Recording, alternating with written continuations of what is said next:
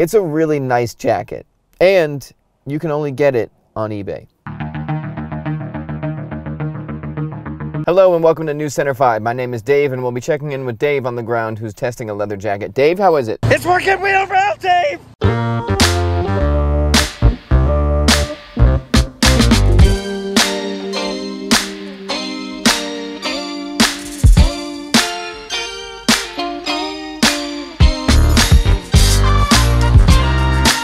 Okay, I try to post videos every Friday at 10 a.m. and since I said that, it's just been impossible to post videos on Fridays at 10 a.m. So I'm so sorry. I had a very crazy week. I went to California, San Diego, didn't sleep for like 48 hours straight, met and befriended a Special Operations Forces member. Now we're buddies. He gave me this knife, and it's incredible. I love it so much, among other things too, but I can't show them in the video because they're top secret. But yeah, I had a ton of fun, made really, really good friends, but the whole time I was just like,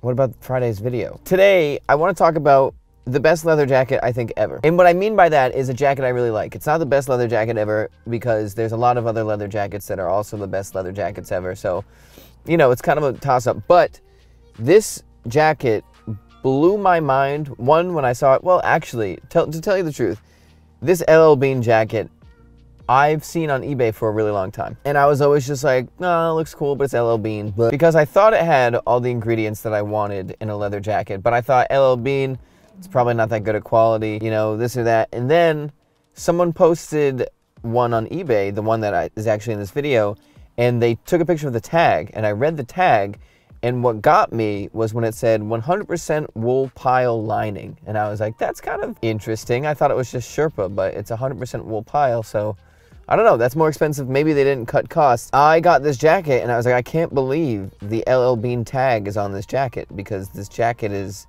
insane. Yeah, l.l.bean used to be just cranking out quality. Now they make stuff that's okay. l.l.bean makes good stuff, and they have enough physical locations in New England at least that I will go there before I buy something online, just because the physical location is closer. But real quick, if you like this video and you're like, maybe I should subscribe or follow him on Instagram or comment on this or like that, I think that's the best decision you've ever made. We're gonna have oodles of fun. Old l.l.bean, apparently insane. So obviously, real quick, this jacket was made in the USA.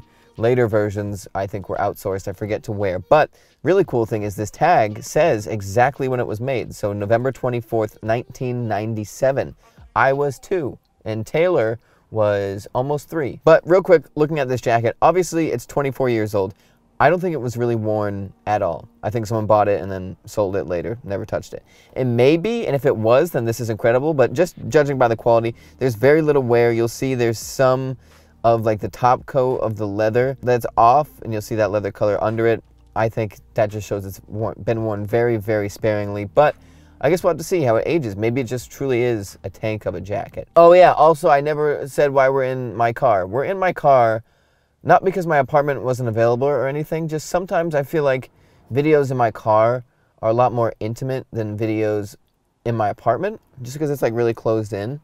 And I felt like I needed some intimacy. Okay, so real quick, if you were around and you wanted to buy a leather jacket and you walked into l.l.bean in 1997 or the 80s or anything, you would see the l.l.bean Flying Tiger Edition jacket. Now there's 3 versions of this jacket. There is the OG, looks kind of like an A2 Flying Tiger leather jacket, which is non-distressed goatskin.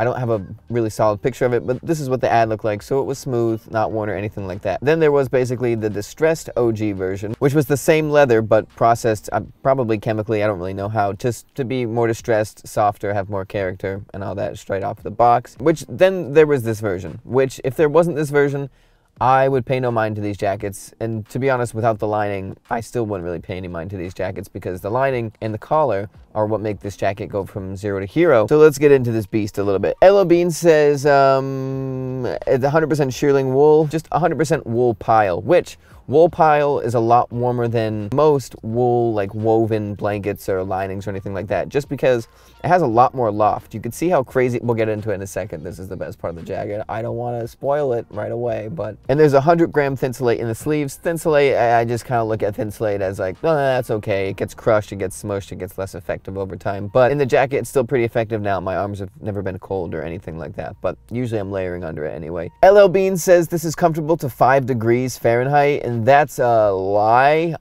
That's 5 degrees is cold.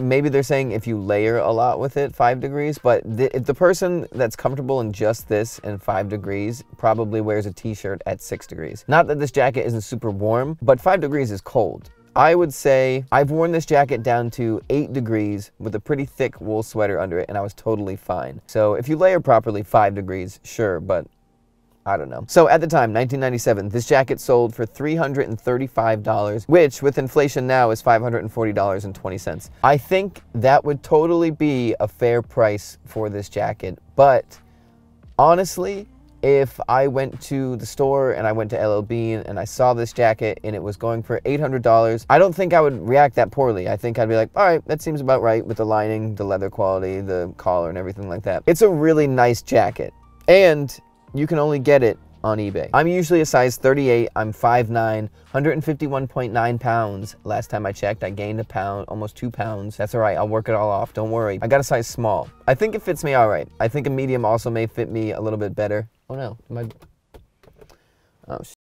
uh-oh, may have just killed the battery to my car. I didn't. Oh, thank God, that was horrifying. Okay, we're back in business, baby. That was one of the scariest things I've ever happened in my life. I think a medium may fit me better. There may be a little bit more room in the shoulders, but the way it's cut, it's a short jacket anyway, so I don't really think it would have been that crazy. And I can layer under it super comfortably. I can layer really thick sweater and stuff like that. Okay, we'll go from the outside and we'll go in. The outside of this is goat skin, which is pretty accurate to World War II jackets, because when the US government was giving out A2 jackets, they started in horsehide, and then as the war moved on, and they kind of didn't have enough horsehide to keep making these jackets, they moved to goat skin. So goat skin is really cool for a few reasons. One, it's really soft out the gate, so this jacket is distressed. But two, goat skin, much like sheepskin, has lanolin in it, so that gives it more water resistant properties, which is really good for a winter jacket because it snows outside when it's cold, and that's great. No matter how waterproof leather is, unless it's like my Blundstones or my boots, I hate getting leather wet. I just can't stand it. That's why denim, I think, is my favorite material, just because I don't care what happens to denim. I don't care if it gets soaking wet or anything, but leather, I'm like, oh my God, something's wrong! But anyways, yeah, goat skin is a lot more flexible than cowhide, for example, and it feels like sheepskin, and it's as soft as sheepskin, but it's a lot tougher. So it's kind of the best of both worlds. Not as tough as cowhide, not as fragile as sheepskin. In the middle, really nice, really soft, has this really cool pebbly texture to it, so I like that. The first thing I usually look for in a leather jacket, or a quality leather jacket too, is the zipper, because if the zipper's not good, the jacket's not gonna be good. That, to me, it's like the first sign of quality is a thick, hefty zipper, which this jacket has, made out of brass. It's super thick, super hardy, zips fine.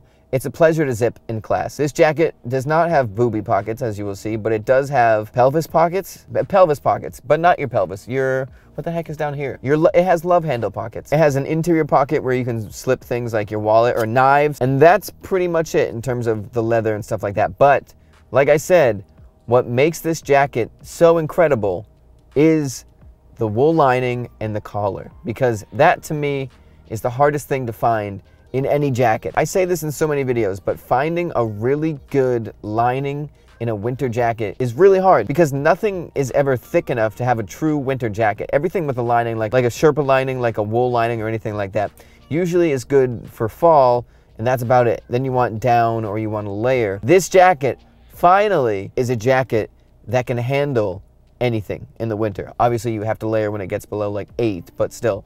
That's pretty amazing. When I went to go get this package from the mail room in my apartment, there's this little cage you have to go into because our mail keeps getting stolen. So you like go in the cage, you close the door behind you, and no one was there. So I was like, I'm just gonna open the jacket right now. When I opened it up, for one, it looked tiny. I don't know why when I first opened it up, it looked like this big, and I was like, oh my God. But then I unzipped the jacket and I looked on the inside and I was just like, wow, I was like borderline squealing in a small cage. Like I looked like a rat that found cheese under a wood chip for a second. I was losing my mind. So first off, if we're looking at the body lining, wool pile, like I said, wool pile is basically just wool that's sheared, I think. To be honest, I'm not 100% sure how wool pile works. It could also be like Sherpa, where there's a grid under it and they kind of put tufts under it like that. I don't know. I couldn't really find a lot of information on it, but it's incredibly warm. And like I said, on this one, it's super thick, water resistant. If you get wet, the jacket's still going to be warm because wool retains its insulation properties. On the sleeves, Thinsulate, like I said, I originally thought the jacket was a Thinsulate layer in the body and then a wool pile lining over that, which, real quick, reminds me, the ribbing on the end of the sleeves and the bottom of the jacket is not 100% wool ribbing, which is the classic, like, 100% wool ribbed jacket or whatever like that. I said this before, but there are some aspects of jackets or outerwear or anything where modern materials make it stronger and they make it last longer, and I'm fine with that. A lot of people in this space, they don't like polyester mixes in their wool and stuff like that. As long as it's not like 85% polyester, 15% wool, usually a wool-rich blend, which is 50-50, I'm fine with, just because getting the properties of the polyester or nylon or whatever, spandex or whatever it may be, usually add a lot more benefits to whatever they're being used in than detractors. Then, on the collar, we have a mouton collar, which mouton I did a little research on, which is wool that has been chemically straightened and modified so it doesn't look like wool, and then it's usually dyed a color of a beaver. Supposed to look and emulate beaver fur, which, okay, fine. If that's how you want to do it, go for it. So that is wool, chemically treated to be straight and relaxed and soft, and it doesn't feel like scratchy wool. It feels like kind of like an oily, sheeny fur, if that makes sense. That is on the collar, and it's super thick, and it's incredible. Anyways, though, that's about it. I got off the plane today, and when I went back to my apartment, I was trying to shower, and as I was showering, I kept falling a little bit like to the right and hitting the wall and waking myself up, and I was just like, this is probably the most pathetic I've ever looked. But things are good now.